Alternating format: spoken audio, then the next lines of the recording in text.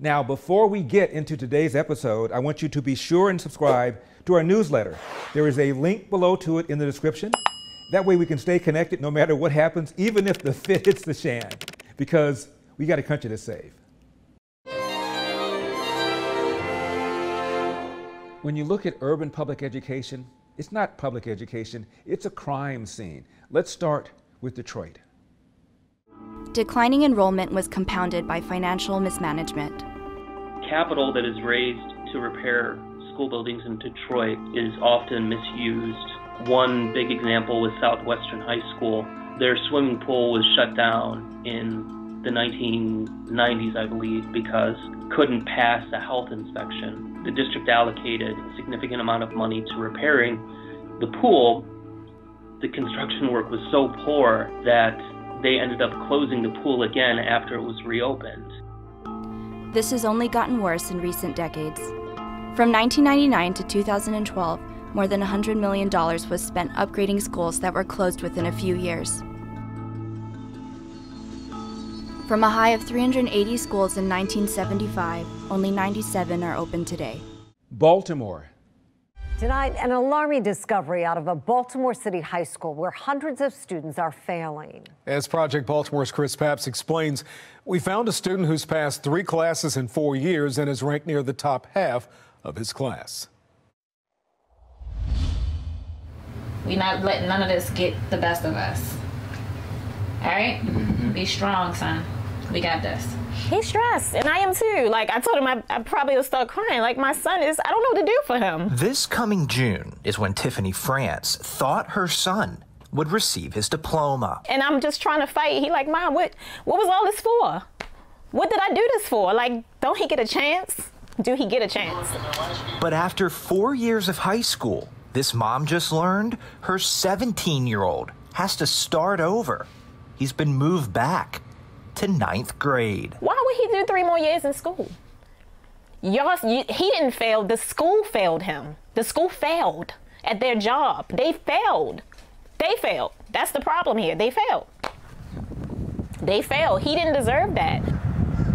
France's son attends Augusta Fells Savage Institute of Visual Arts in West Baltimore. His transcripts show in 4 years, he has passed just 3 classes, earning 2.5 credits, which places him in 9th grade. But France says she didn't know that until February. She has 3 children and works 3 jobs. She thought her oldest son was doing well because even though he failed most of his classes, he was being promoted.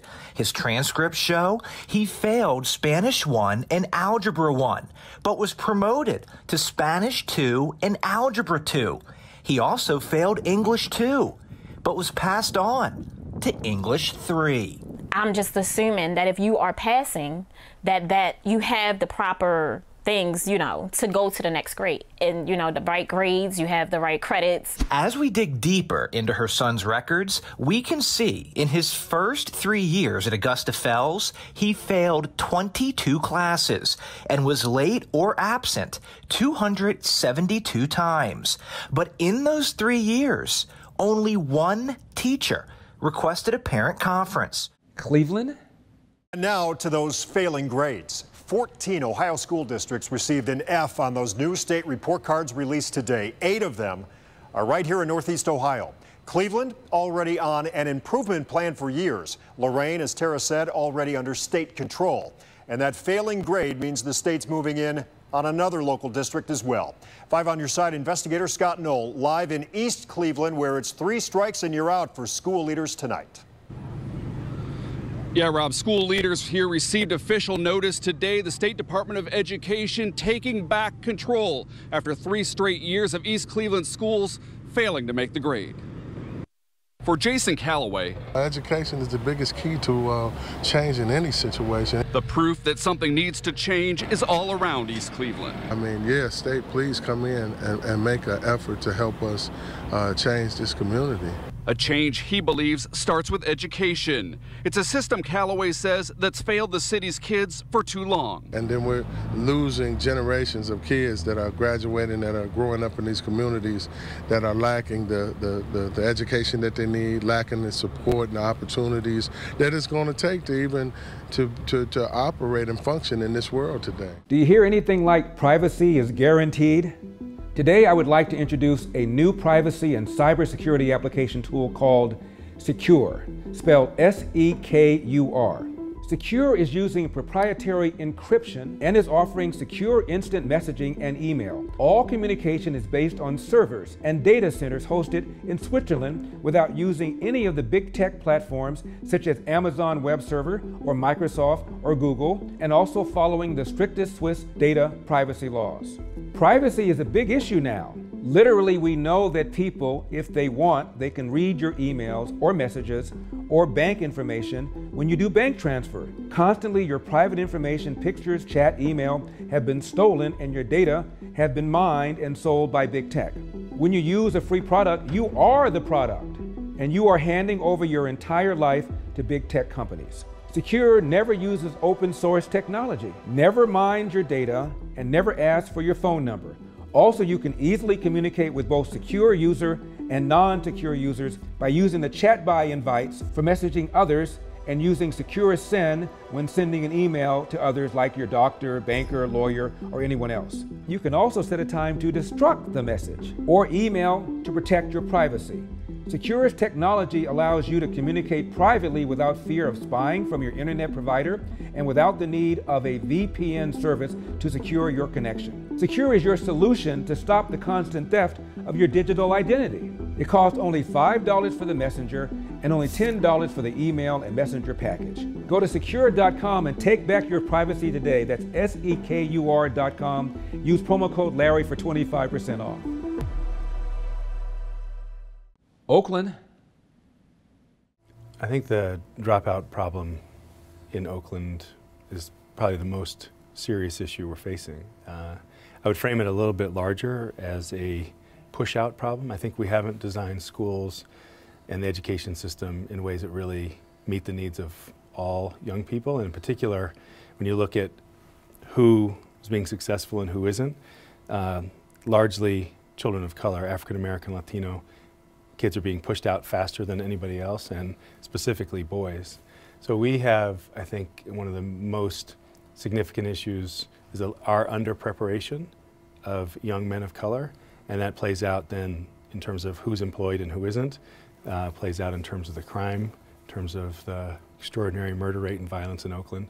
So we have to take really serious responsibility as a city to change these outcomes. So I think it's probably the most significant issue we could be addressing as a city. Now let's turn to St. Louis, or more specifically, the attitude about education by all too many urban St. Louis students.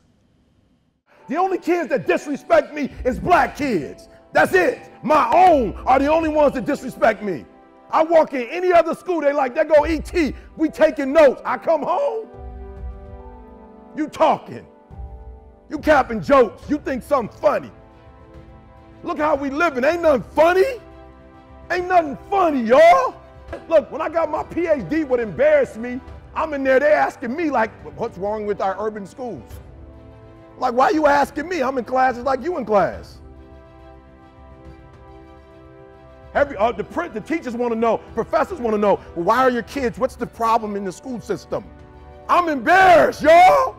I'm a grown man. I'm embarrassed that they talk about y'all. And you know why I'm embarrassed? Because what they don't know is you ain't even trying when you take the test. You didn't give your best. They think you dumb. You ain't dumb. You can't take our people from Africa and put us in the diaspora and spread us all over the world and we survived slavery and we can't pass the test? Come on. I ain't stupid. You take everything from us and we still survive? And you gonna tell me we can't learn how to write? Have you lost your mind? We are survivors. That's all we do is survive. And you gonna come and tell me you can't take a test. No, you can take the test. The problem is when you take the test, you barely take the test. I challenge you to go in there and get that doggone piece of paper and that pencil and do your best. I challenge you. Newark. What strategies would you suggest if you had control? We've got to stop paying our teachers, in my opinion, as wage workers. They're not. They are professionals, and we should pay them to get a job done. We should pay them based upon results. Now, that's blasphemy to a lot of people, to pay in a way that incentivizes behavior and when you get paid based upon outcomes. And I believe in this era of 21st century standards, we can create fair ways to judge our teachers. We know that better teachers in schools run by principals who have more autonomy, yes, create more effective learning environments. Yes. Period. Period. Good teachers, radically pay them more, hold them accountable for results.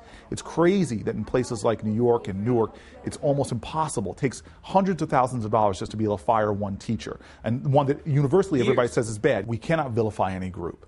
Okay. Teachers as a whole in Newark, even those that are operating in some of the lowest performing schools, who I know very personally, are going in their own pockets and paying for kids, not just for classroom supplies, but often paying for clothing for their kids and other things. I mean, the heroism amongst the average teacher in Newark, and I mean that, the majority of our teachers are extraordinarily committed people. But to me, accountability is really three things. One is having clear standards that we all can agree on. Number two is having ways of measuring progress to those standards. And three is having consequences when you fail to meet those standards. Now, Senator Booker mentioned how difficult it is to fire an urban public teacher. Nothing exemplifies this more than this elementary school teacher in Los Angeles. The teacher in question, he would bind the kids' hands behind their back. He would blindfold them, and in a sort of sick, perverted science experiment, he would tell the kids that they were testing the sense of taste. So he would provide them different things, saltine crackers, cookies, and on those saltine crackers or cookies would be semen. And he would photograph them as they were eating these semen-laced cookies. The other thing that he was doing, Dr. Drew, is he had these Madagascar cockroaches. So giant cockroaches. Giant, 3-4-inch cockroaches that are thick, carnival-like cockroaches. Ugh. And he would allow the cockroaches to crawl on the blindfolded kid's face and head. He would photograph them. And would they be eating this gross stuff at the same time and all this thing happening together? Yeah, it was all a play on the testing or the experimentation of senses. It's clear that he's a sexual psychopath. He absolutely has no fundamental concepts of morality, no empathy, lack of remorse. He's also a sexual sadist. He indulges, he likes to humiliate, if you will, torture his victims. And more importantly, he is not amenable to treatment. Exactly what did it take to get rid of him? This is from the LA Times. The Los Angeles Unified School District paid Mark Burnt, the teacher at the center of the Miramonte Elementary child abuse scandal, $40,000 to drop the challenge to his dismissal last year. I kid you not. The payout consisted of 4 months of back salary plus reimbursement for the cost of health benefits. Burnt was fired by the Board of Education in February 2011 after officials learned that the Los Angeles County Sheriff's Department was investigating him for alleged lewd acts against students. He was arrested last week. The firing took Burnt off the district payroll, but he fought to keep his job through an appeal process that lasted until he settled with the school system and resigned in June. As I said, I kid you not. The settlement with Burnt came in the face of a dilemma, said the LA Unified General Counsel David Holmquist. A hearing on the dismissal was pending, and the district didn't have evidence to justify the firing because the Sheriff's Department investigation was ongoing. We were told we could not do any investigation to avoid interfering with a law enforcement probe, said Holmquist. We didn't have any evidence, and we couldn't put on any witnesses. We didn't have anything to successfully defend a challenge, end of quote. My goodness, it is time for parental school choice. The money should follow the child rather than the other way around, so that parents have an opportunity to put their kid in the school they want, whether public, private, religious, or charter. We do this for college and for graduate school, but for some reason there's a no-fly zone when it comes to choice K through 12. That's got to end. I'm Larry Elder, and we've got a country to save. Out.